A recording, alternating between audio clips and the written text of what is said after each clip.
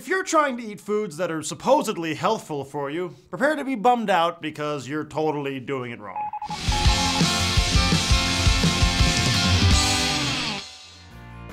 Hello friends, I am Noah Galuten, and today I'm going to share some news with you which is probably bad news, but on the plus side you can share it with your friends and give them bad news too.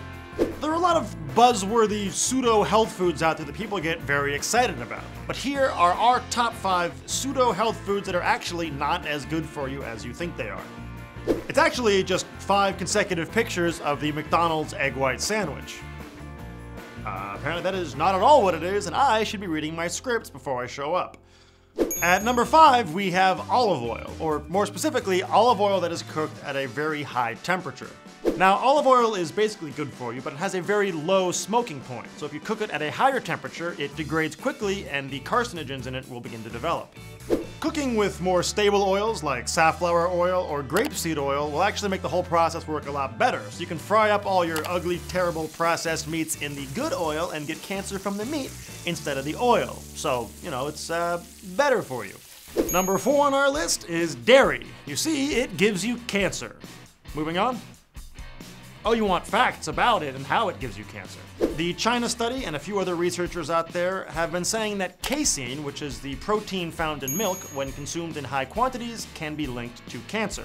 Other research has found that cancer is bad for you.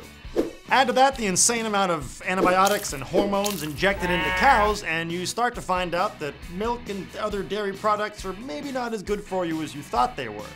On the plus side, though, transgender cows look way more attractive, as you can tell by my new boyfriend, Bessie. If you can't give up dairy completely because it's delicious, then I can recommend that you just consume less of it and a higher quality of dairy. So, you know, locally sourced, sustainable, organic, all that good stuff. You know, like the stuff that Pizza Hut and Papa John's makes for you. Our third fake healthful food is fruit juice. Now you see, even if you make fruit juice at home, it still has a very, very high sugar content, and then you're basically straining out all the fiber, which is what makes your poop come out way better. A better option if you want that fruit juice flavor but with more fiber and a more filling meal, just make a smoothie. Or as I call it, a blendy, because smoothie just sounds like something you poop. I talk a lot about poop on this show, is that okay?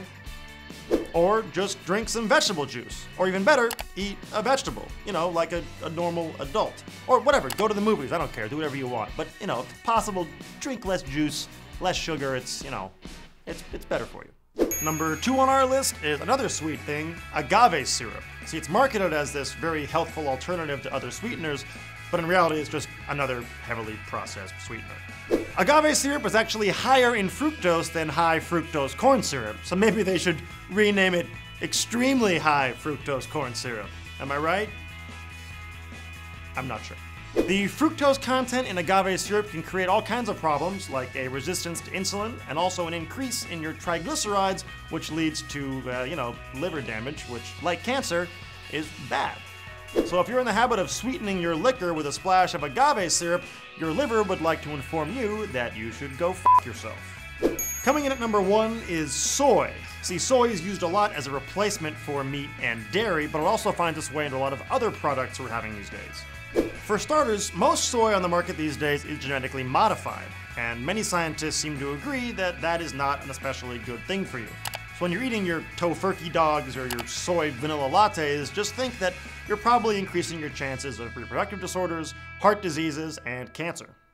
So those were our 5 foods that you might have thought were good for you, but actually weren't. At this rate, the way things are going in this country, I got a feeling that within the next few weeks, we'll find out that pretty much all food is bad for you. We should all just starve ourselves. I'm Noah Galuten. Subscribe to Taste and you get tons of info from us about foods you should not be eating, and then watch our other shows in which we cook those exact same foods. See, we do it all here.